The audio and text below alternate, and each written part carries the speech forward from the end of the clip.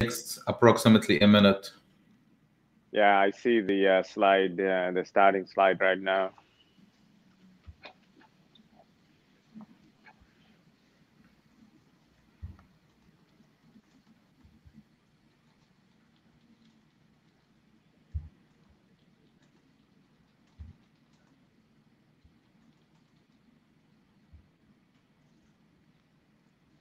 How's my makeup?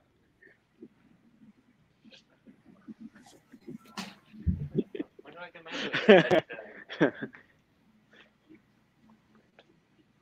I have to wear the mask? Maybe I'll start with the mask.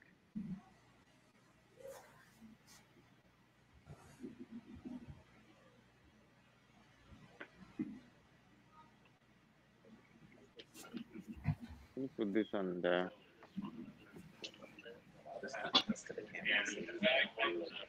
I'll keep it close so you can be looking at the camera.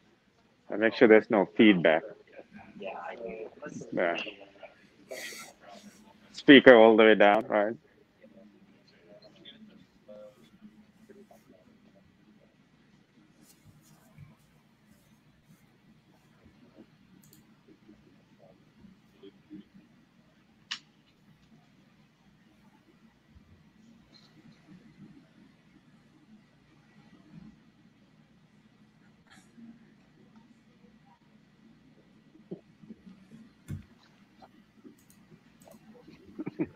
No.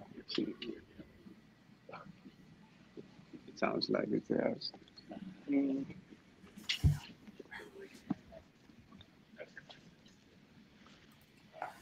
All right, good morning, everyone. I hope you're doing fine, and I hope you're ready for another live stream. We are together live with Dr. Wanmura Seneviratne from NIAR at Wichita State University. Varuna, how are you doing? Very good, Rami. Good to see you. It's great to see you as well. So we got a very exciting session that is being planned today. It's already starting with the excitement. You're starting with a AFP test just behind you. I can. Oh yeah. I can already. You see our electro impact partners. They've been working very hard last about close to 3 months setting up this equipment. If you were here 3 months ago, this is just rubble, and we had our crash lab. We demolished the entire area. I did a lot of remodeling, and you can see the remodeling was done about three months ago, and ever since Electro Impact's been working on getting our AFP system set up. This is awesome. So I'm very excited to do this lecture. I mean, this fun chat. You've been we've been friends for quite some time now, and of course, and having to communicate with. I'm sorry, I am distracted because I see what's happening behind you. Yes, and I have a big love for AFP machines. So like, I know. All right, cool. So the way we're gonna go about this is we're gonna give a couple of minutes for folks to join us. I can already see a lot of people saying, throwing comments, hello, and so on. So this is great. I am, and we're gonna move and play a little video, and then we're gonna get started with our discussion. How does this sound to you, Aruna? Sounds good to me, Rami. All right, cool. Let's go ahead and play that video.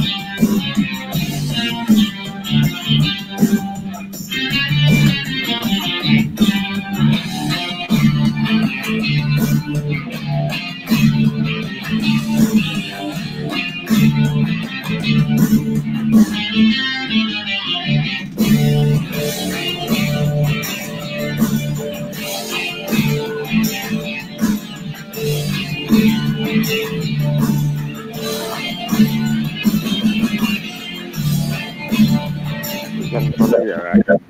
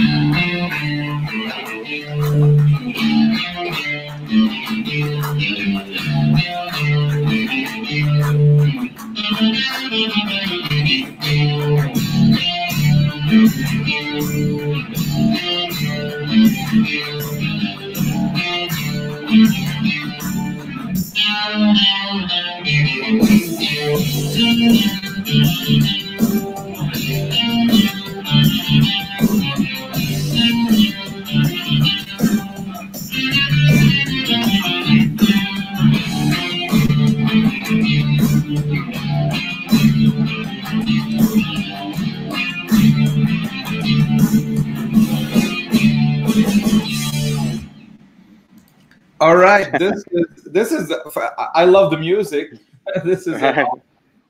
this is an awesome start for our session. So I'm gonna go ahead and get started and ask you why Atlas? Like, why did you think of creating this laboratory? Right.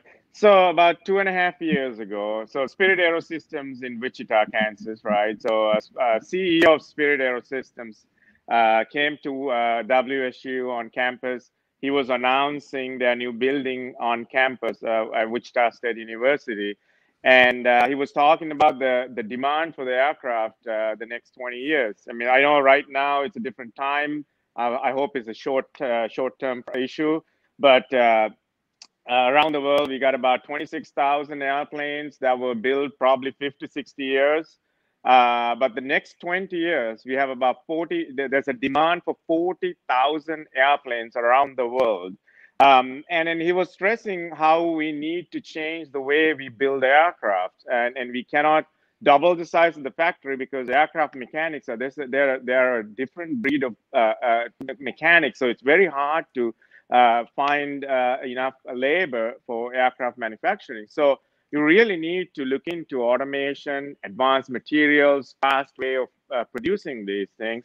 And all of a sudden, a light bulb went on my head that it's probably time for us to start looking, dive deep into that. We already have an automation lab at NIAR, but the Atlas, or the Automated Technologies Lab for Aerospace Systems, focusing on composite manufacturing and inspection. And you see a later slide that we are focusing on, just like the video, right? Not just manufacturing, we're looking at manufacturing, inspection, analysis, including process modeling, as well as inspection and testing. Basically the cradle to grave kind of support. Even looking at tear down inspection of old aircrafts. This is awesome. So I mean, I believe in this mission statement because I'm in the same field, or else I'm in trouble as well. I will be irrelevant. So right. yeah, this is I do believe in this why, and I concur with you. So what's the mission of Atlas, and Right. like what's your mission? So mission of Atlas, I say past, present, and future. You and I, we both tied to universities. our mission for education, basically generating the future workforce, industry-ready future workforce. That's kind of in our blood. So it's pretty obvious the future. We want to create, we want to give the opportunities for young engineers to learn about the cutting-edge technologies that the aircraft industry is using today and future. Basically, get them ready for the factory of the future. Machine learning algorithm, artificial intelligence algorithm, how to make the part better, reduce the defects, make these machines more efficient using these algorithms, advanced inspections using material. So future is pretty obvious. If a student work in this type of lab for 3 to 4 years, get a lot of hands-on experience, which is something lacked today in our systems, and then they get a lot of hands-on experience. So when they go to the industry, they're basically using the same technologies that software, hardware that the industry use. So they are ready. The industry doesn't have to spend their time 2 years training an engineer to be a material and process engineer. They are ready the next day. The present is something we've been doing ever since the NIAR was set up. So present means that we work with the industry and work side by side and try to help solving their problems, so that we work. The WSU is very famous for applied research. So working with the industry and try to solve their problems. So for example, if a small business or a medium-sized business, they want to see, hey, can we use automation to produce something that they do today, and they want to bring automation or change the material from a thermoset to thermoplastic, they can come here and work with us, and which is great for our students, because now they're not just doing just R&D project. They're actually working with the industry, solving problems, and then they get great experience. The past is probably something not obvious, but the past is basically, anytime I talk about automation, some people come and say, oh, you're going to take our jobs away. It's actually quite the opposite if you were to actually use these technologies in a smart way, right? So think about an aircraft industry. So let's use so let's say they make 20 fuselages a month using current technologies, but with the automation, advanced materials, they'll all of a sudden increase their rate from 20 airplanes a month to 25 or 30 airplanes. Now, as far as work that goes into the system doesn't end there. Somebody has to put the wiring in there. Somebody has to attach a lot of things. So now, instead of working on 20 fuselages a month, now we have to create more jobs in order to feed the other, the subsequent steps. So the past is basically work with the current workforce who are used to traditional machining, manufacturing technologies, and basically create a workforce training program so they can learn the software, hardware, so they could be the AFP programmers to all kinds of these high-tech jobs that we're going to need in this factory of the future.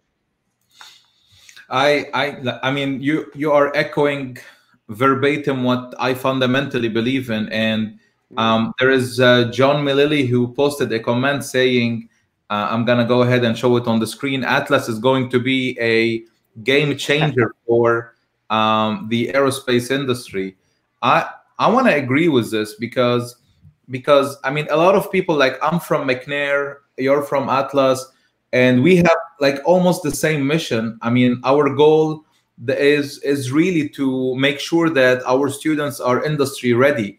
And people often think that there is like competition, or people often think that automation is going to take the jobs. Actually, we need everyone working together so that we can create. I mean, you said the numbers, you said them. And like the amount of airplanes, this pandemic won't last. It's going to eventually shift.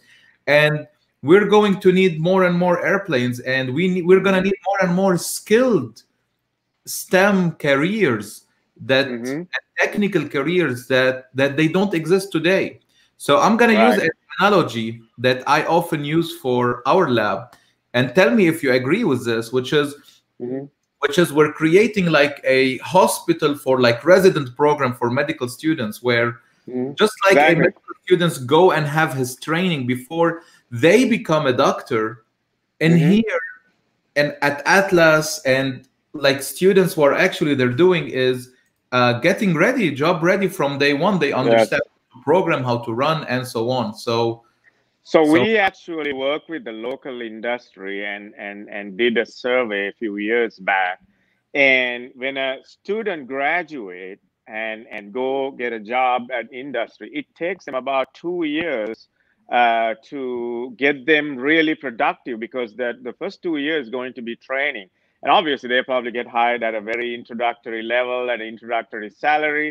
You get 2 years of experience and get the training, and the next thing you know, they're gone. So you are basically training some new staff member for somebody else. So that was a pretty big challenge. And if a student get to work in a place like this for 6 months, I mean, if you're an Atlas, we have a lot of internship programs, summer internship programs, and things like that. But even as somebody who works here for 3-4 years, that are familiar with these softwares and hardware, I mean, they can go to work at Boeing, Spirit, or Airbus, or somewhere, any of these places. They'll be ready the next day how to operate the software, how to do the programming, how to operate the robot, and so on and so forth.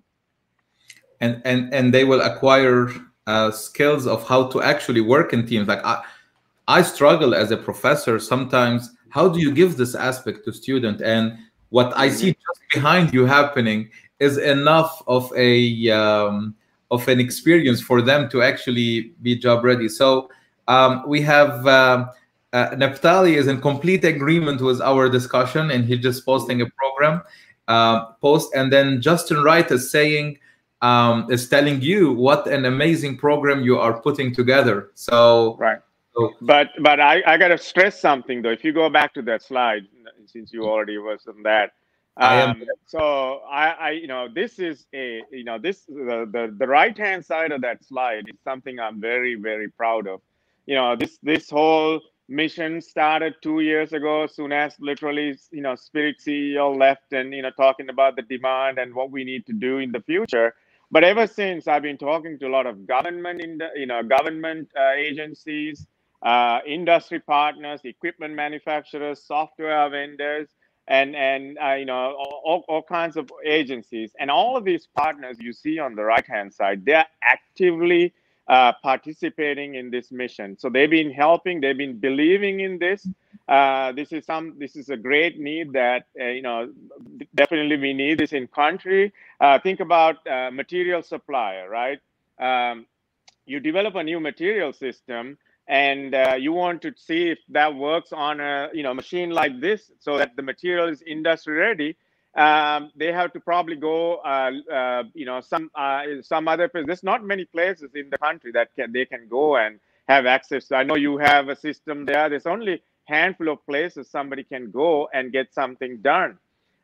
So this, with the help of these partners, this allows them, anybody like a small business, like somebody's doing urban air mobility, not just aircraft, right? They can come here, work with us, and see, okay, what technology that works well. And then you'll see in the all the technologies we're adding to this system.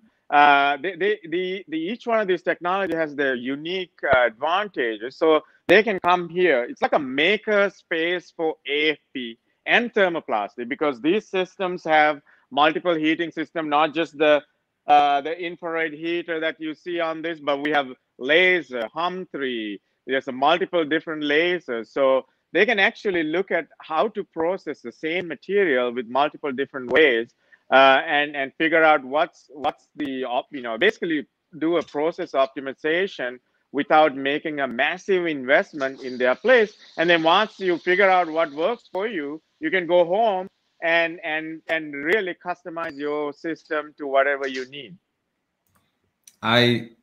Music, pure music, what you're saying. And actually, I mean, this is like, it's a must for both industry and so I'm gonna take this a step forward. Your position, I mean, and I know you personally, and your position in a you're not like in a university center, so not in industry, actually enables you to do much more than just having them to come and to test equipment, but actually you can help bring industries together to work on problems that usually they wouldn't even want to communicate on it. Yes. So, like, I mean, it's like a common ground for industry as well to unlock new innovation. How do you feel about that? I'm pretty excited about it. And then we've been doing that for years. So we have, for example, we have a consortium called CART, Kansas Aviation Research and Technology Grant, where, back in the days where Beech and Spirit and Bombardier and Spirit Aerosystem, they all get together. And then Airbus now, because we have an Airbus facility in Wichita as well.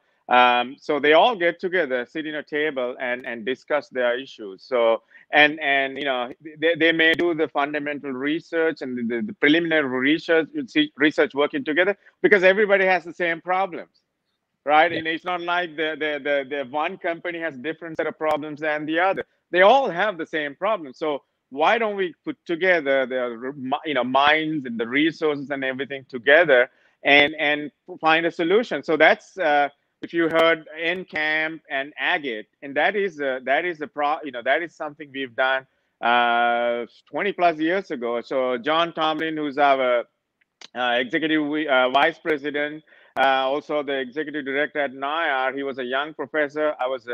At the time I was a student who was doing testing, and this was in the late 90s, where actually early 90s, when the general aviation trying to get into composites, and material suppliers had this different specification for each company, and he put together a program which later became Agate and NCAMP today, where each company basically working together develop a common specification for a composite material, so they all can use the same material. So as a material suppliers, you don't have to keep track of multiple specification. You have one specification for a given material system.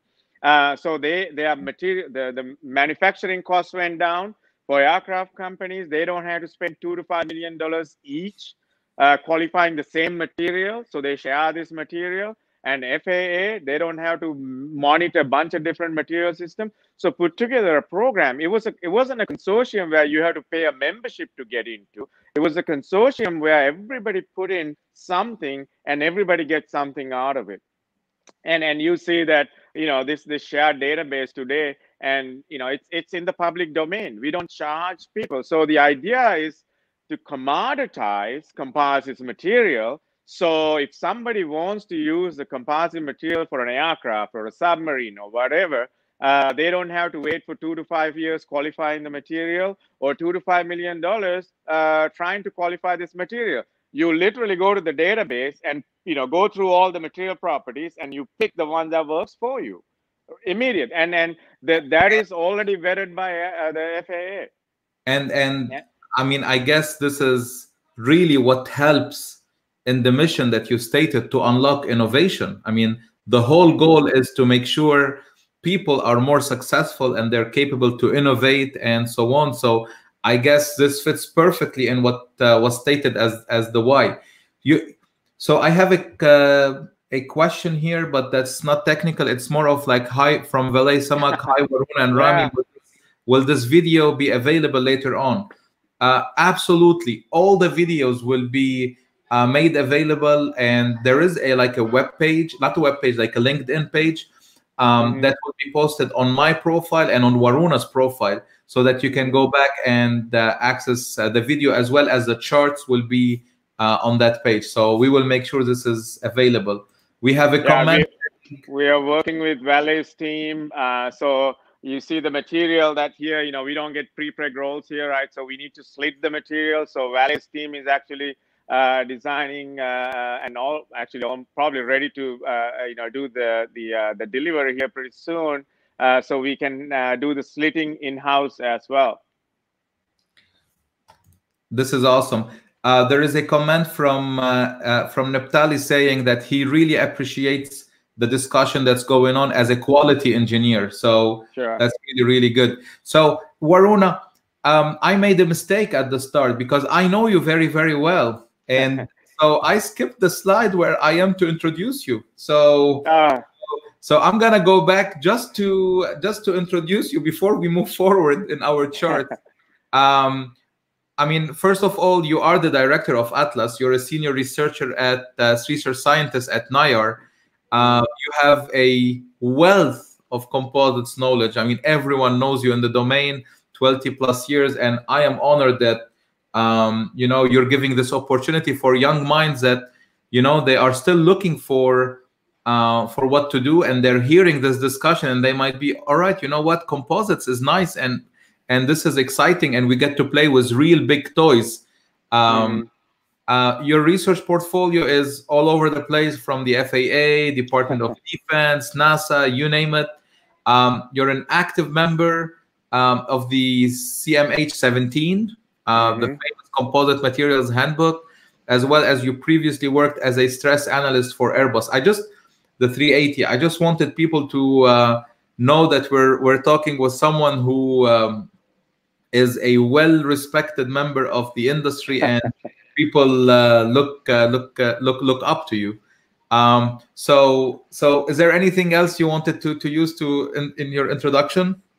Oh, this is good. This I mean, I got to stress the CMH17. That's a great group of people from all over the world industry. You know, all the aircraft industry. They put together this document, and you know, that's something where I learn a lot as a young engineer, listening to experienced people arguing. Sometimes they argue, but you know, these experienced people arguing about how they do things, and so that's a great community to be part of. So as long as arguments are technical, this is fine. Yeah, of course. But life includes all kinds of arguments, and one has to learn how to navigate things around. All right, cool. So we talked about Atlas's mission. We talked about the manufacturing engineering education. Let's just start with an overview of Atlas. So I see there are 4 sectors that you've identified for Atlas. What are these sectors that you've identified? So as like you see on this chart, Atlas is you know, kind of the workforce. You know, we have close to 100 students and staff. I think it was probably 65, 70 students as a part of Atlas. And we work very closely with NIAR Composites Lab, which I'm also part of. So within Atlas, the workforce is divided into 4 main groups that you see here. The automated manufacturing, so you got the automated fiber placement machines like you see in the back, which can do thermoset, thermoplastic, dry fiber, CMC. And then we have the forming, press forming. So we are in the process of setting up our compression molding, injection molding, over molding group. We've been doing a lot of work on thermoplastic welding.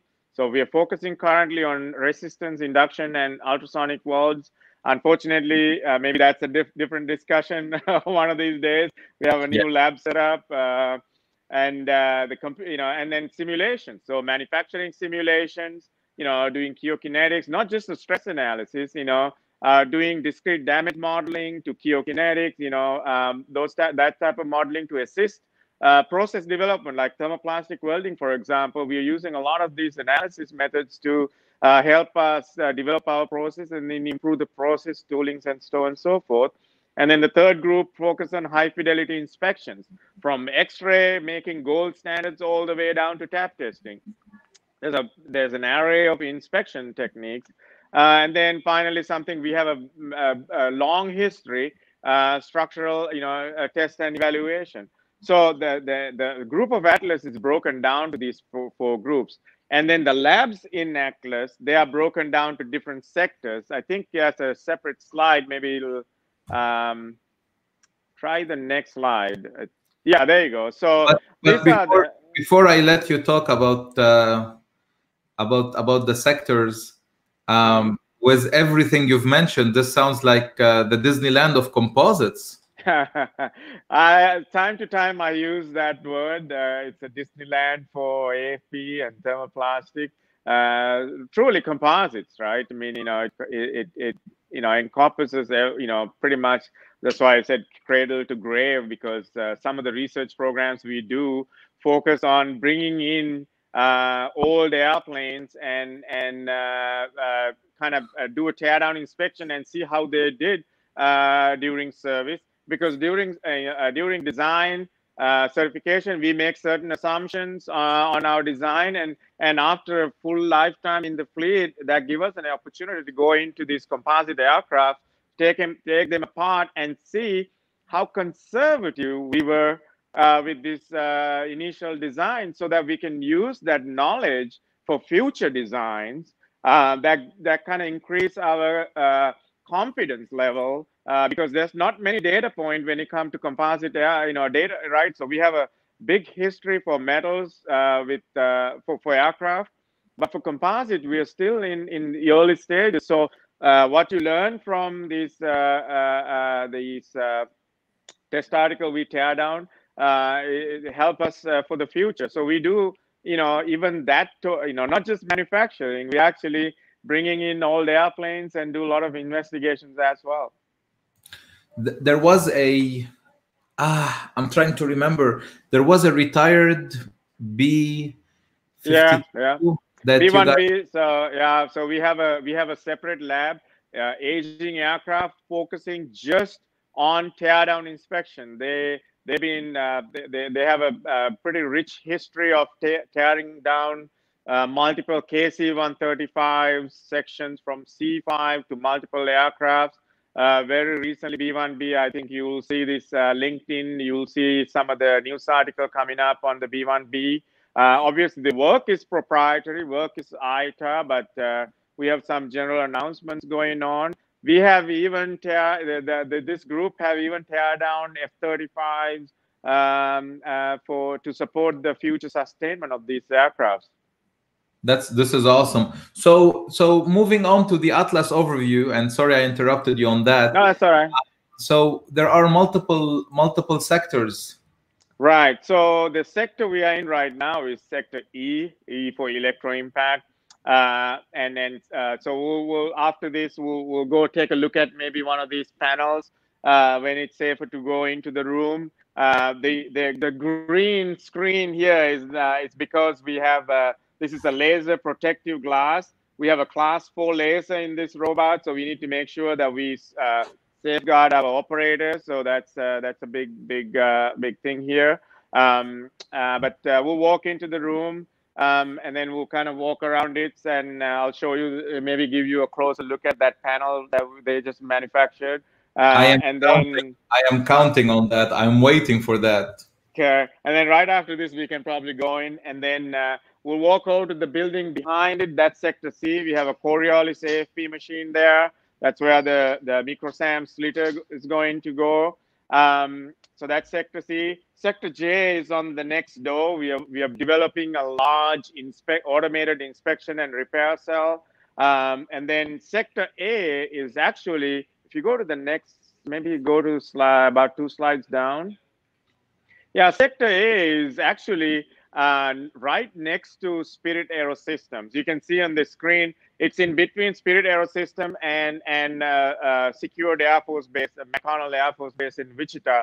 This is 130,000 square feet new facility that we are in the process of renovating. Hold on a second. Say again say again the size you just said? It's 130,000 square feet. Oh my goodness. So just to give you an idea, that on that sketch, the top right-hand corner, you see an autoclave. That autoclave is 4 meters by 8 meters. Well, about 13 feet by 26. That's the inside cavity. So if we build some large structure here, we can take it over there and cure it. So that's our own autoclave. And that autoclave is probably about 65 feet long or something like that. And you can see that's a very small compared to the rest of the building. And then this building also will have a lot of automated equipment. So there's a press from Ingle that can do injection molding. Injection molding, compression molding, and over molding of a pretty reasonable size part. There's a lot of other automated equipment that's going to go in there. One of the unique thing about this facility, it gives us a lot of room for expansion. As you know, when you look at a university, the real estate on a university is like prime real estate. It's like you're trying to build something in the middle of Times Square, right?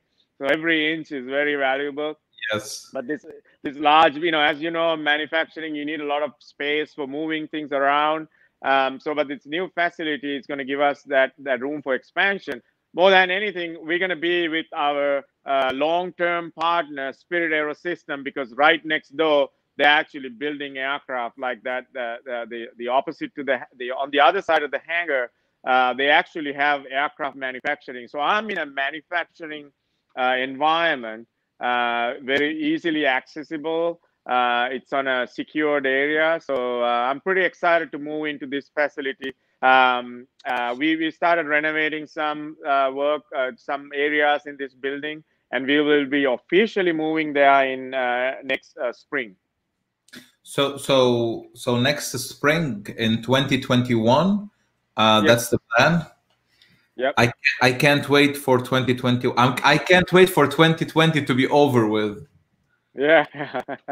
So there's plenty of comments saying it's impressive, field trip, it's a Disneyland indeed, and so on. So I think the light is green, so I think that means we can probably walk in there. But let me check with our. It's okay. Yeah. So I think we have the go, so we can go in. Hopefully our internet connection will still be good. So let's just walk in and check out this panel. So here's a closer look at the electro impact head. As you can see, it's very compact. Everything is in this head. You can see the composite materials in there. And if you were to put an in-process inspection system, it's going to be there. The heater is here. So everything is in this this head. So the nice thing about that is you can see there's a head in the back over there, right? Varuna, can I ask a quick question about the head? If you can go back to the head. Yeah. Let's go back to the head, please. So above the heaters, what is it that I'm seeing above the heaters, like the four? Yes. I believe they are for dampening the noise. It's like that's what I'm. I'm also learning some of these additional things that they're adding, and that is to kind of minimize some of the noise from cutting and things like that. Perfect. We'll have to check with our electro impact engineers on that, but I believe that's what they are. So the nice thing about this this setup is that you can drop this head and pick up that head. And I'm not doing this by myself. We basically programmed the robot so the robot can go and drop. So there's another head. So this system has 4 heads right now. So you can see this is the 1/4-inch 8-toe head. That's what we see in the back there. That's the 1/2-inch head. And then there's a probe head and a cutting. Maybe we'll go around here. So that's the probe head and the cutting head. You can. So the blade is in here. So we've taken the blade out, but so this table you see here, this is a 20 feet by 6 feet table. So if you think about it like an NCAM material qualification, that we have to make dozens of panels, right? And it takes us months to make these by hand. Now we can literally program, because those are standard panels, same layups, right? Pretty generally same layup. So time to time we may have to make modifications, but we can literally have those programs and pull the program and have the robot make this in like something that takes us months in few days. So that's the power of automation, right? Yeah, this is impressive. I mean, I can totally see how the different pieces of the puzzle can get connected together. Mm-hmm. I'm enjoying the tour myself. I forgot that I'm supposed to communicate with you. I'm like, yes, what's next? So take us wherever you So we have you saw the 1/4-inch head, and you see the 1/2-inch head right here, and then there's a tape laying head that's on its way.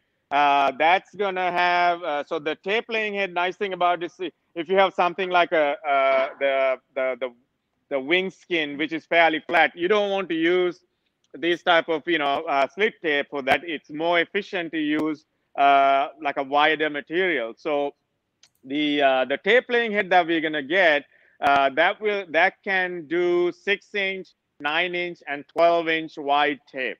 And also we are doing research on using lightning strike material and as well as special coatings. Are you planning to, of course, I mean, with the appropriate tool, are you planning to at one point lay up some portions that are more of less complex with the ATL, and then come and do some AFP in some portion? So is this something on your plan?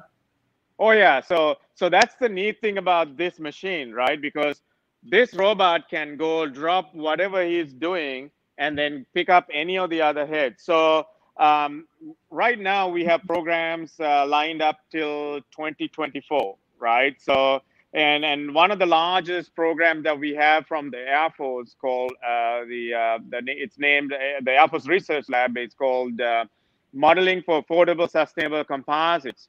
So that program, we're trying to build these certification protocols for these advanced materials, as well as these automated processes, where it's all the way from developing material specification, material allowables, and eventually, so we will be building thermoplastic welding, compression molding, injection molding, overmolding, those type of automated technologies, and bundle them into a representative structure. In this case, because it's funded by the Air Force, we'll be working very closely with them. We have Boeing, Lockheed, Northrop Grumman, Spirit Aerosystems that are partnering with us on this program.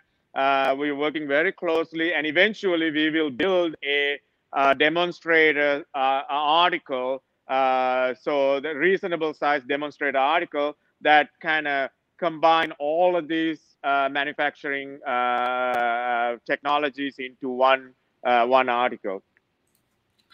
Can we get closer to the tool? Let's go to. So this tool you're looking at. So just to give you an idea, the curvature. This is the same curvature on a 787 aircraft. This is a tool that you saw on that video that you played earlier. We are building a stiffened structure. So after we build the wing skin, we are using the same tool for do this demo panel. But so this is the same curvature. And then this rotator that you see, we can have a tool up to about 15,000 pounds, a heavy tool. And then the flow is actually designed to have a larger rotator, although we don't have it installed here right now. In the future, if we need to expand, we don't have to tear down the concrete. So the flow is actually set up right now to get the next size rotator. And this particular the panel was laid up using our infrared heater. Just the last couple of days, we've been using laser as well as HUM3 for doing some dry fiber as well as thermoplastic. I believe we have the thermoplastic panel still laying on this table here. This is you can see that it's a half-inch toe. These are basically, we are doing a lot of trials these days to kind of tune the machine and make sure everything's working perfect. That's why our Electro Impacts team's been working here for the last 3 months very hard. Working very hard to get this thing set up. So that we can start working on our research programs that's already lined up. And this is our laser system here. You can see in this casing here from laser line. And then we also have the HUM3 system. This is a light-based system, fairly new technology. that we can use for dry fiber as well as thermoplastic. Because it's so this is built by a company named Heraeus, and we've been so the next few years we'll be working on developing process specification for dry fiber and thermoplastic using these type of technologies. And we can actually walk to our other facility in the next room. So if you while we are walking, you can ask me a few questions. Sure. Now we are outside.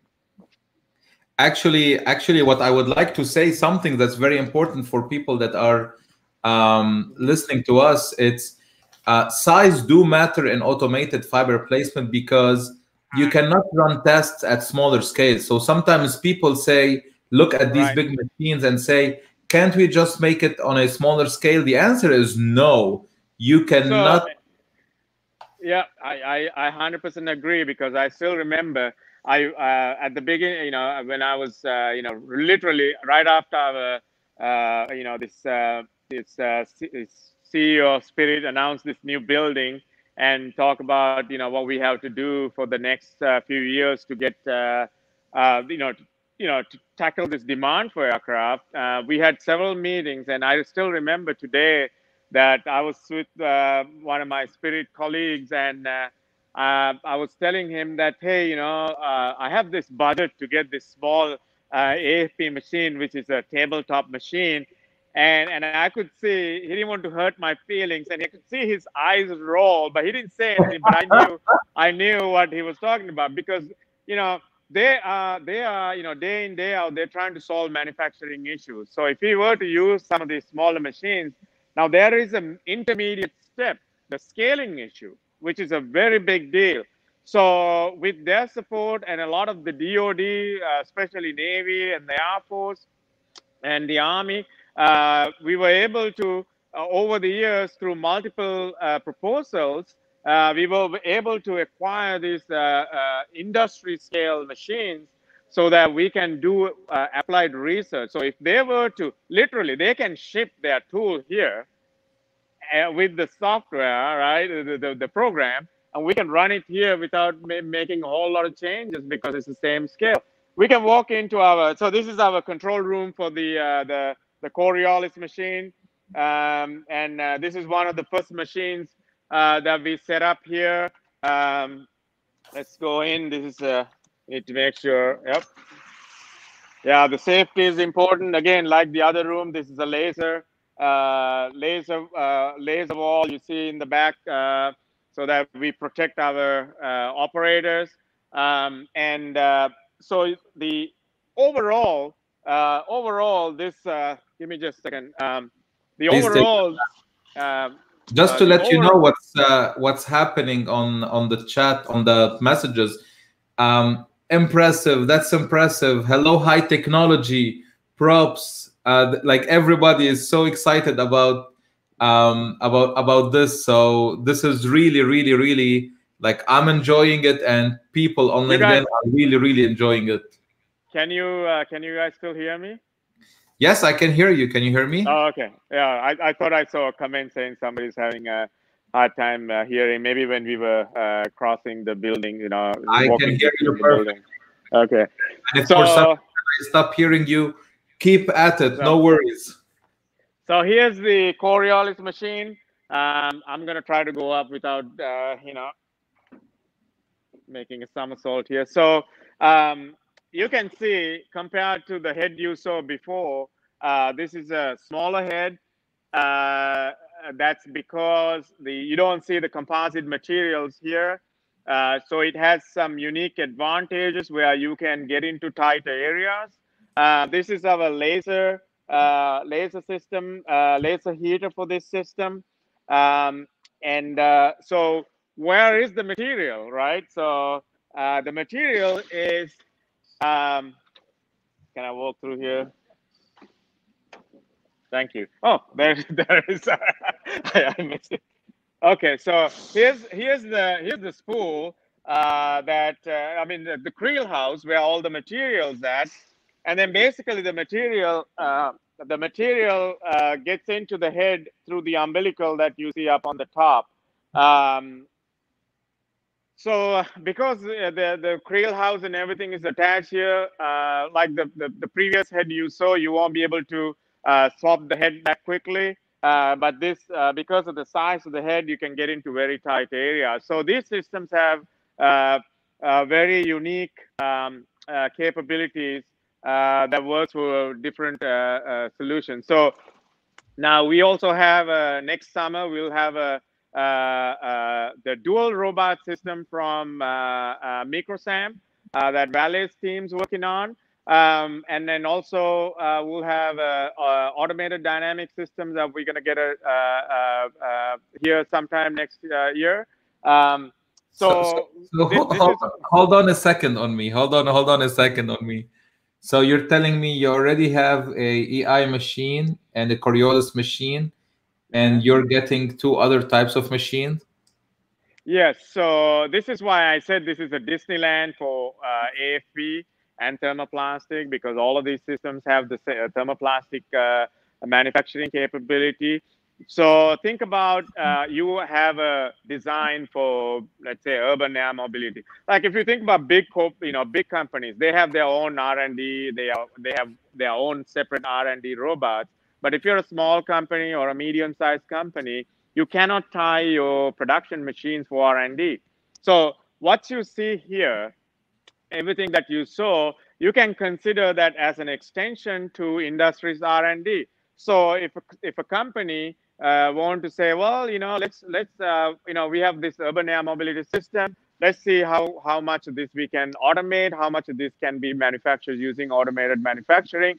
So, but before you spend millions of multi-million dollars of investment, you can literally come here and you can say, hey, here's our tool that we use for hand layup, right?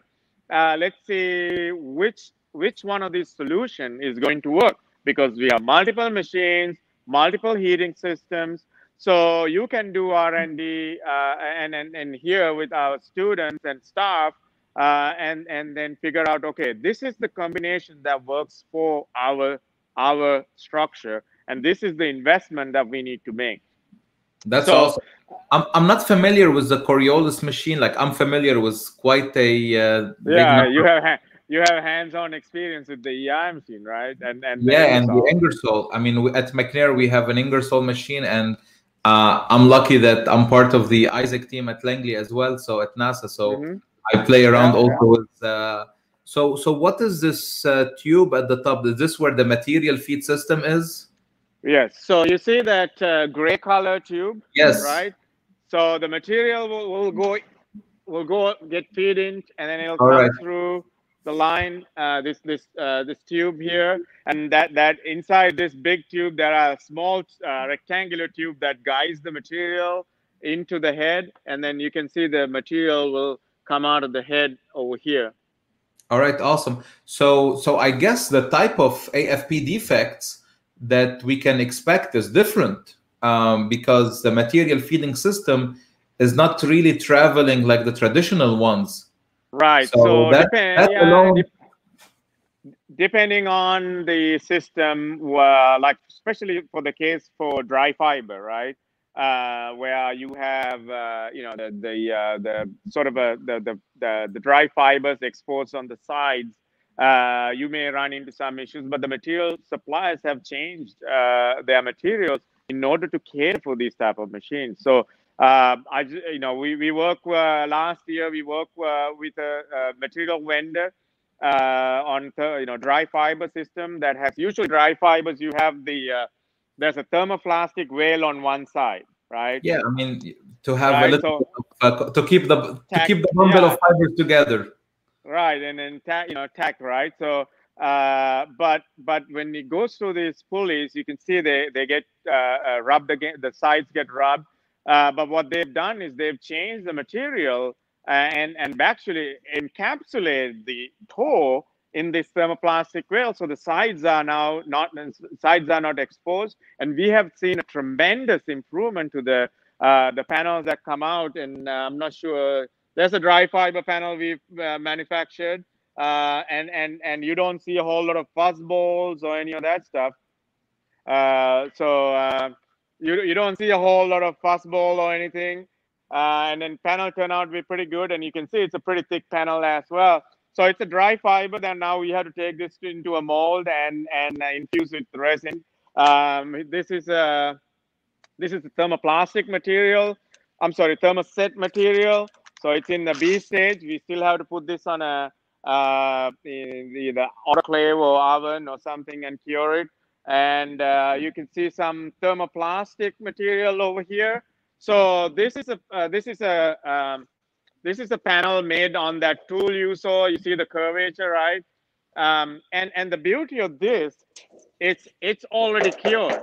This panel is cured. So if you're in the production and if you're building a structure, this doesn't have to be vacuum bagged or autoclaved. This is ready for the next step. Now, there's a lot of research has to be done for what we call in situ consolidation. So I don't want to make it looks like, oh, it's ready to go today. So that's why we are doing a lot of research on in situ consolidation and things like that. So this panel was just out of that tool, and we obviously have to do a lot of inspections. So that's why you see, so our sector X, that which we are not going in today, focusing on a lot of high fidelity inspections. So what they're doing today now is they're actually inspecting a panel that we feed to see what type of internal defects that we have in here. So this is traditionally how we do things, right? We inspect these parts after they manufacture to make sure that there are no porosity, foreign material, the delaminations or anything, you know, this type of defect. Now, in addition to post-manufacturing NDI, we are also doing in-process NDI. So this is a system we have from Apodius. It's a Hexagon company that's in Germany, which developed a vision-based in-process inspection system. This is a dummy head, but this basically this is the inspection module, which we are in the process of attaching it to this system. So this is only one of the in-process inspection technologies that we are evaluating. We also have a laser performance-based system in-house. The Electro Impact has their own system. So we are using multiple of those in-process inspection systems to find defects while you're making the part. So here we are doing it after we manufacture it. With the in-process inspection system, what we can do is, when the machine sees that there's a defect, we can basically stop the machine and have somebody go and repair it, or at least keep a record of that this defect is in this location, so we know to go repair it at a later time. Or we can say, well, that's an insignificant defect within the allowable damage limit for certification, and we'll just leave it alone. So I'm gonna actually put one of your last slides in parallel to this, because I think what you're talking about is the modeling for affordable, sustainable composites. Is that correct? That's part of it, yes. So I'm gonna go ahead. This is one of the last slides that we've had. So the modeling for affordable, sustainable composites. This is funded by the Air Force Research Lab, and it has actually 5 tasks. What you see in this chart is one of the part of one of the tasks. So it's a larger program that will span till, basically go on for until 2024. The first part is looking into fatigue damage progression of composites. So we have done a lot of fatigue testing, not just constant amplitude, actual spectra that represent transport, fighters, bombers, that type of airplanes. And also that information we use for improving, like BSAM, FRL developed BSAM or B-spline analysis method that goes into discrete damage modeling. You're going down to like a matrix level damage propagation. So that task 1 focus on progressive fatigue damage analysis as well as certification. And this is awesome. And task 2 goes into developing processes, material and process development for advanced materials and processes Task 3 focus on thermoplastic welding, as well as the compression molding, overmolding, that sort of advanced manufacturing method. So for the chart you saw is basically the roadmap for thermoplastic welding, starting from investigating the receiving quality of our tape and all the way down to process development using thermoplastic welding, what type of, and we're basically developing our in-house tools that has in-process inspection system built into them. So while we are welding these things, we can use that information for closed loop controls, and then basically scale it up. And like I said earlier, when we build our large scale structure, we can incorporate all of these things, all these aspects in process inspection, thermoplastic welding, compression molding, overmolding, and that sort of things into this structure. So that chart basically focus on task 3 of MAST. This is awesome. There is a question asking if people want to evaluate some new materials, if they should contact you directly. The answer is yes. So from the neXt live page, you can see Waruna's LinkedIn, and you can actually, on the page, you can directly communicate with Waruna. We are at the end, unfortunately, of our stream. We've been live for 1 hour and 2 minutes. And so first of all, I want to thank you so much. I mean, this is nothing short of impressive. I was planning to come visit, but then COVID had other plans for us. But I see that Atlas is thriving, everything is going. So any final words you want to say to what I call the next years, people watching this show every Friday, 12 noon, like anything you want to say about Atlas, or whatever you want to say, some final words? Right. Like I said at the beginning, Atlas is, the mission of Atlas is to promote automation as a whole, for inspection, manufacturing, testing, and so on and so forth. The education, not just our future generation, giving them the right tool so that when they go to the industry, so they are ready to go to work the next day, and then increase their capabilities, know-how, equip them with set of tools so that they can be integrated in the workforce right away. At the same time, develop workforce training program, which we do all the time. I don't teach regular classes like elasticity or something like that, but we do develop a lot of workforce training classes. So there's a series of workforce training classes that we're planning to develop, incorporating all of these tools, so that people who are kind of afraid that, oh, this is going to take our jobs away, they can improve themselves, they can learn these new technologies, and increase their capabilities so that they can be seamlessly integrated into the factory of the future. So I'm pretty excited about the educational component to this, as well as supporting the industry. Bring industry here so that they can do some of the research projects that they set aside because they don't have the right tool or their tools are busy. So they put these aside so they can come here, work with us, find solutions. And that actually, there's a benefit for that to us as well, because our students are engaging with these industry partners. They're doing real things. That's a very, very important thing for us to be a university that's focusing on applied research. And this is pure music to my ear. I know the thing is, I know that you practice what you preach. Like, I know for a fact that what you're saying, I mean, I've met your students, you've met my students, so we are like-minded. And the fact that you bring them to meetings with tons of industries and give them such experience is invaluable. So thank you so much for that, Waruna. There is a Greg Francis who's saying, it's a very nice. First, before I read Greg's comment, everyone listening to me live right now, please go ahead, throw this clap button to thank Waruna. Press Thank you to Varuna. I'm going to read for you from Greg Francis and I would like to close with this because I know what he's saying is true from a personal experience. He says, "Hi, Varuna. It's nice to see how your plan has come together. Your program is a wonderful opportunity for future composite engineers.